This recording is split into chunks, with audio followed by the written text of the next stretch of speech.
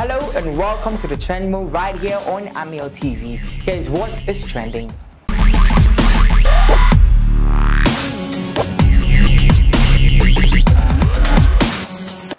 Every year, the Vodafone Ghana Music Awards bring up its own drummers, and this year is just no different. Popular star Jupitar has lashed out at the VGMA board for overlooking him. He went as far as calling them idiots, something that really didn't go down well with the PRO for Tata House, George Quaye. He advised that the artist should apologize as insulting music legends old enough to be his father will only bring curses upon the artist.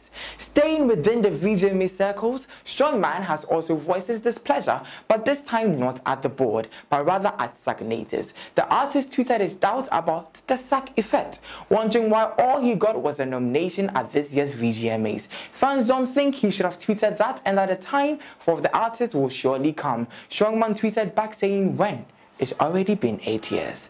Longtime girlfriend and baby mama of Shatawale Shatamichi has responded to the many Ghanaians asking whether she's really married to the self-proclaimed dancehall king. She says no pressure at all will force both of them to go into marriage, and that both of them will marry when the time is right. The actress and singer asked people to stop giving her labels, and that for now she is Shatawale's partner in crime. That's all we have for you today, but what do you think? Log into tv.amiel.com and let us know.